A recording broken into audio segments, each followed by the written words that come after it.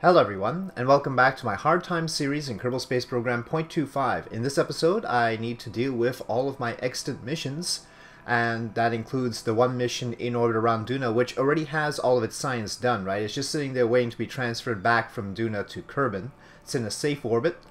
And then there's also the 3 missions around Eve. These missions need to get their science done, except for the one that was doing the science in space. The Science Junior 2 there, you see, that one's done. It's the other 2 that haven't done their thing, because they're both landers. One is going to land on Eve, never to come back, and then the other one is going to land on Gilly. We take care of the one that is headed for Gilly first, and that's the one you see here with the highly eccentric orbit. And so the first thing I need to do is transfer that to Gilly. And here it is, the little lander. And unfortunately, it's got a high inclination with respect to Gilly, 12 degrees. And try as I might to adjust that and do the burn towards Gilly at the same time, I decide that I have to really do the inclination burn first. This is going to be part of a big problem. I didn't realize it would take this much to transfer to Gilly. And this lander does not have enough, as it turns out, and we will soon see that. But eventually I get the transfer at least, though you see I had to boost out of periapsis to a very high orbit. I go way off, overshooting Gilly, and then come back to meet up with Gilly, and that's just because my orbit was already so elongated, sort of in the wrong direction. It would have been better if it was had the apoapsis in a different direction, but couldn't do anything about that now. Well, I could have dipped my orbit back into the atmosphere to lower my apoapsis, but at the time it seemed like a waste.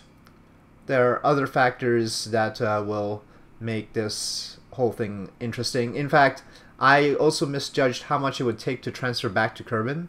What you see here is the fact that if I turn around, it changes whether I have a encounter or not with Gilly. Gilly's very tiny, after all.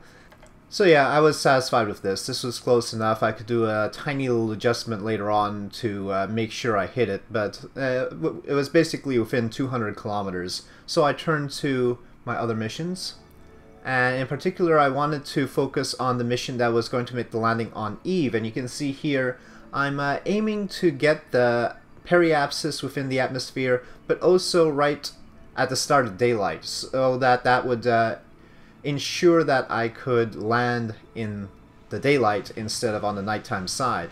So this is what this burn is about.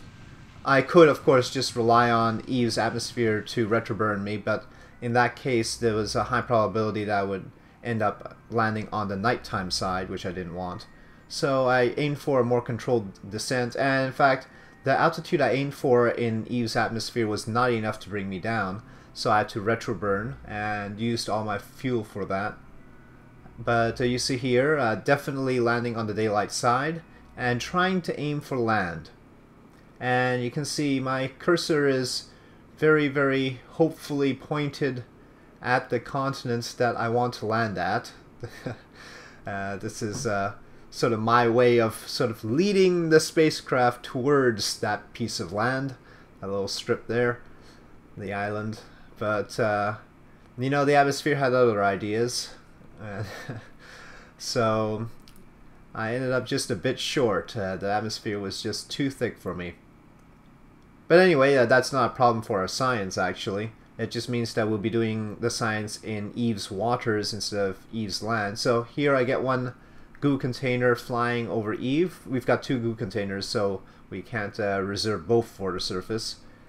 So I do that, but the other instruments I can reserve for the surface, and I just do that. Parachute deployment. Tried to do it as low as possible because, of course, it slows our descent down, and it really doesn't need to be much slower. And then finally splashdown. There we go.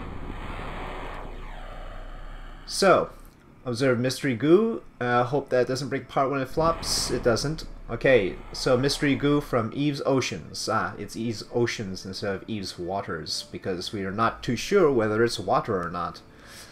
But, okay. Material study from the oceans. Oceans of what? We do not know. And then there was that one goo container I did from in the air, and we need to transmit that data because I saved it. I didn't want to transmit it while in the air because it might deplete my electric charge and prevent me from controlling the vessel. So yeah, we transmit that here. And now I need to roll it in order to reach the barometer and thermometer. I already tried to go below the surface and couldn't quite get, but now you see here I barely am able to catch sight of the barometer, and I get that reading and I send it off. And then trying to roll to see the thermometer here. Doesn't quite work. Come on. There we go. Got sight of it. No, don't want to toggle display, just log temperature. There we go. Alright, transmit for 50% of the full value. And with that, our science with this particular unit, this probe, is done. We've fulfilled the contract to transmit scientific data from the surface of Eve. And that is a part of the full Eve exploration contract. The only part we haven't done in that contract is actually transmitting or recovering scientific data from orbit, which is what our other Science Junior 2 mission is supposed to do. And so we'll have to wait for that. But the next thing I want to do is turn back to our Gilly mission and fulfill that. I don't really realize how much trouble this Gilly mission is in, but for now all we need to do is correct its orbit a little bit at the ascending node there.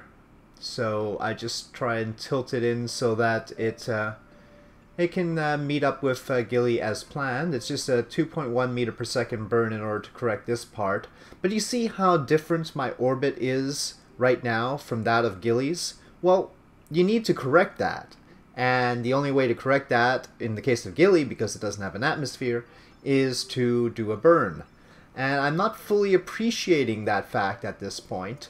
I'm not too sure why, but the difference in our orbits has to be reconciled. And right here, where I enter Gilly's sphere of influence and try and get into orbit around it, is when I realize how much that is going to cost. You see, when you think about Gilly, you think, okay, it's a tiny little potatoroid kind of planet, moon. And it's not going to cost that much because, you know, it costs hardly anything to land on Gilly. But no. Just to get into orbit around Gilly takes me more than 600 meters per second, and that is pretty much all my fuel. And so you see me doing that burn here, realizing that now. I observe the mystery goo in space high over Gilly. I keep that data because I don't want to transmit while I'm doing a maneuver, but I will transmit that soon. But here, that's orbit. But that's more than orbit, you can see. It's actually crashing into the planet, which I, at this point, don't mind, because that's going to have to happen. Alright, so I transmit that data that I had picked up. All nice and safe. Didn't really take much electric charge, so there wasn't really that much risk. But now I'm going to aim to crash safely. I slow down as much as I can using my remaining fuel, and then let Gilly's gravity do the rest of the work. So it's all a matter of trying to survive a collision, really. And being that that's the case, I try and do as much science here as possible, since if I lose this vehicle, I should just get as many science points as I can. But I need to reserve some scientific instruments for the surface, otherwise I'm not going to be able to fulfill the contract if this survives. Of course, if collisions were measured based on acceleration, this wouldn't be a problem because, well, the acceleration of Gilly's gravity is not that high. But it's actually mass times velocity, the momentum, that determines the nature of the collision. And our velocity is right now at 15 meters per second, which is more than a normal landing speed. And so, but that's not with respect to the surface though, that's our orbital speed. And this is what happens. I never actually switched to surface, and it never switches it for me. So yeah, ricochet for the win. So I'm gonna have to ricochet a few times to sort of get rid of my horizontal velocity here. And of course the vertical velocity will be handled by the gravity anyway. But yeah, once I ricocheted for the first time, I knew it was possible. And you can see that I've actually fulfilled the contract for landing on Gilly with that first little bounce. But here I try ambitiously to get a mystery goo observation along the surface, but it turns out that counts as in space near Gilly. You might think that's ridiculous to try and do it when you're not settled down, but it's not. I have some experience with this. So I wait for a ricochet. That ricochet was a little bit off. It killed the horizontal velocity but gave me too much vertical. But this one, as we get back to 1x time warp, this one worked. And we're sort of skimming along the surface, and I tried a mystery goo observation. And there you go, mystery goo observation from Gilly's surface. Transmit that data to fulfill the contract.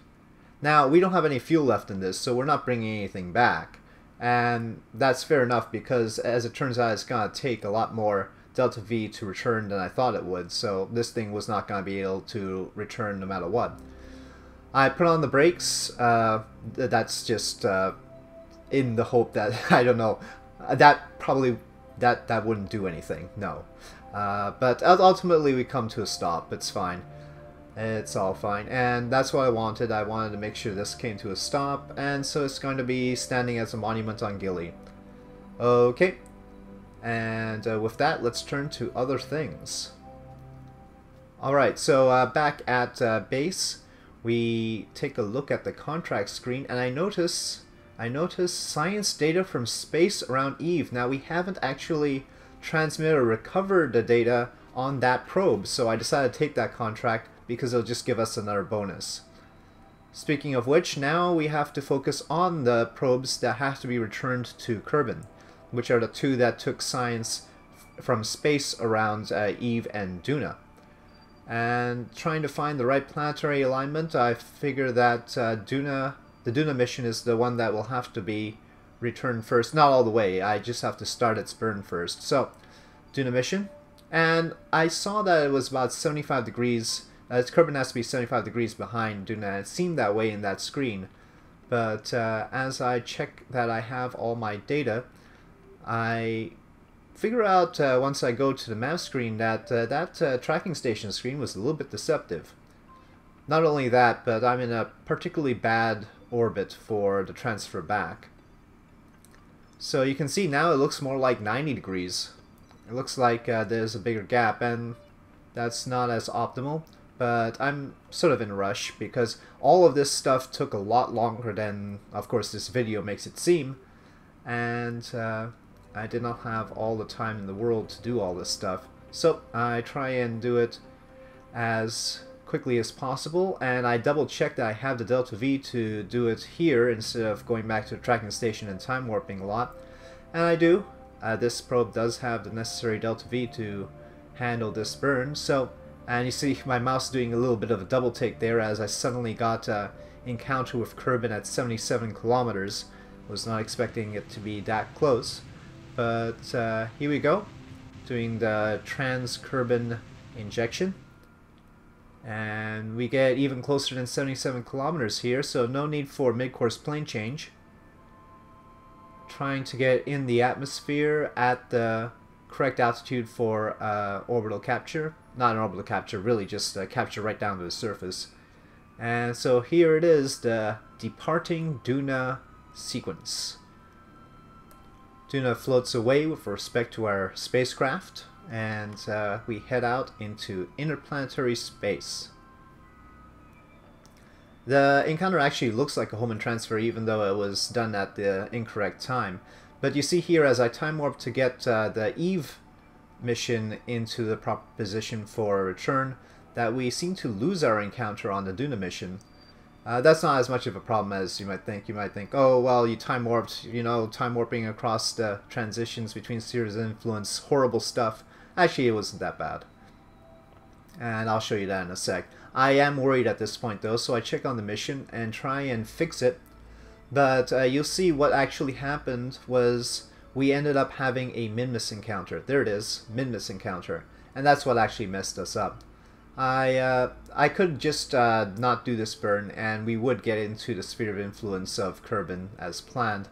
But I want to get that close encounter and make sure it happens, so I force the issue and I make the burn to get close to Kerbal. Cost me about 15 meters per second, and we get it. So once again plotted for a aero braking at Kerbin already. No need for any adjustment there. Okay.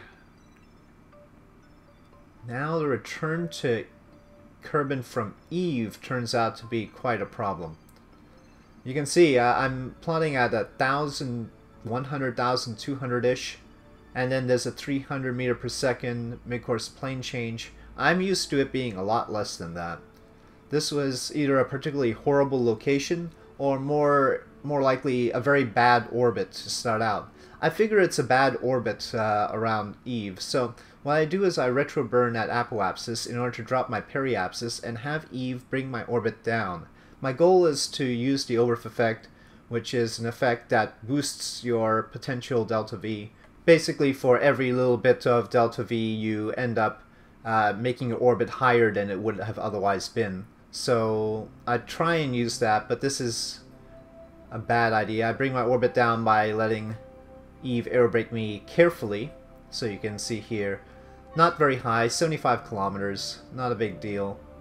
It's relatively safe in terms of we're not going to crash on Eve, and I actually go around twice.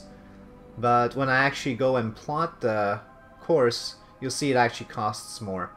And there's a balance between the benefit of having a high orbit and the benefit of the Oberth effect, and I didn't actually do the calculation for that, and it turned out that I ended up badly here, so I ended up having to pay an extra 150 meters per second for my troubles, which was very disappointing. But we barely had enough delta V to handle this. I did the calculation again, so I decided to go with it. So because again, after having messed up the first time, I didn't want to mess up again. So here we go. Trans-Kerbin injection from Eve this time. The purple planet not really helping us out this time. It's helped me out on previous series, but not this one. Okay, the mid-course plane change had to be adjusted, of course. 382 meters per second, really hefty. And probably the best, in previous series, maybe what happened was I ended up being at the ascending or descending node, so I could do the plane change and the transfer at the same time. In that case, it would have saved delta V. Maybe that's why I ended up being so far off this time. So anyway, departing Eve montage. You can see we have a tiny bit of fuel there. This is the mid-course plane change, and let's see how close we end up on the fuel.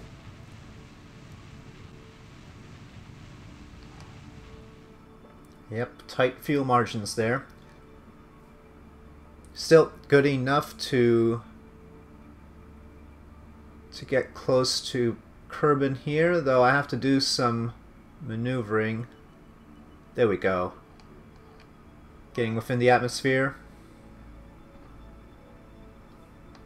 And that will definitely bring us down to the surface. Okay. So, I'll turn it the right way around because it's no good at pointing down like that. And otherwise, we can leave this mission be. And now it is time to bring the Duna mission in and to retrieve our juicy science. So, and of course fulfill the contract, thereby bringing us much funds. So here we go into Kerbin's sphere of influence, and it's actually a pretty decent approach right now, even equatorial and all that. But I wasn't quite satisfied with the periapsis. I really wanted to make sure this thing came down. I wasn't interested in making orbit or anything like that, even though I had fuel to retroburn even if it did make orbit. Maybe I even had enough fuel to hit the KSC closer, but I was a bit impatient here, admittedly. Want to get on to other things in this series after having done these Eve and Duna missions. So, approach to Kerbin. Coming in on the dark side, as you can see. And passing over the KSC, so not coming close to that this time. Not on the other side of the planet, at least. Okay. Flame effects, confirming that we have been going at a very quick speed, but the atmosphere is doing its job. Not too sure where I'm landing here because it's in the dark. So when will the parachutes pop out? And they go full extension at 500 meters, which means I'm splashing down in the ocean. So I prepare for that. I try and give some thrust from the engine to get to 4 meters per second, and as the fuel runs out a bit, it lightens up the craft, so we end up at about 3.8 at splashdown. So here we go. Splashdown. And flop and recover. Okay, so 258.6 science earned. You can see the science there. That's not including the science that we got from the contracts. We got some bonus science from those. And of course we got much funds from those, so I wasn't too worried about the fact that getting only 77.4% of our craft value back. We've got more than 1 million funds for the first time in this series, in fact. So, looking good for the future of this agency. Now, getting the Eve mission back.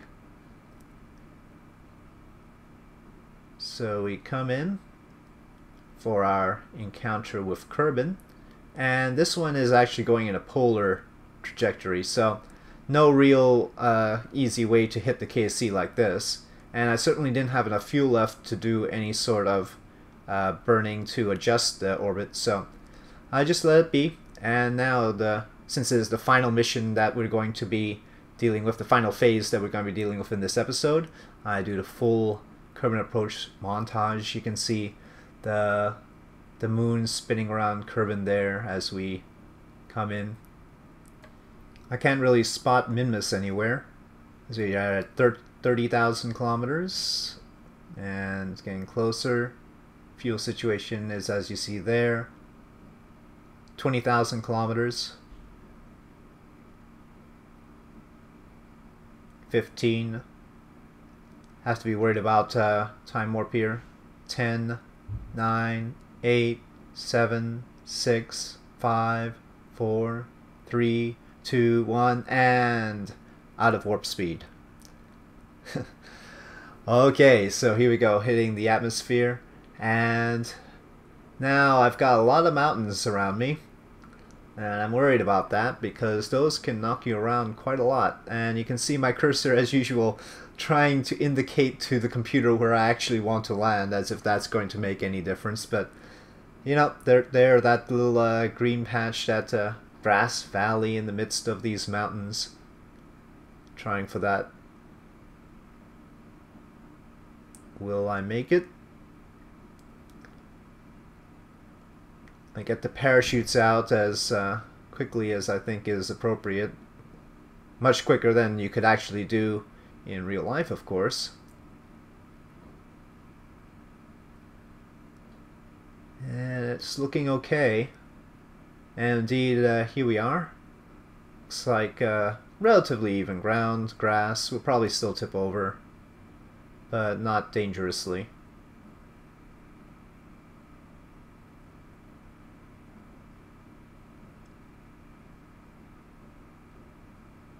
Full deployment, so that means that the ground is at 600 meters or so.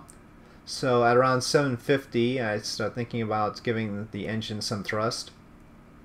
There we go. Again, getting to 4 meters per second is the goal here.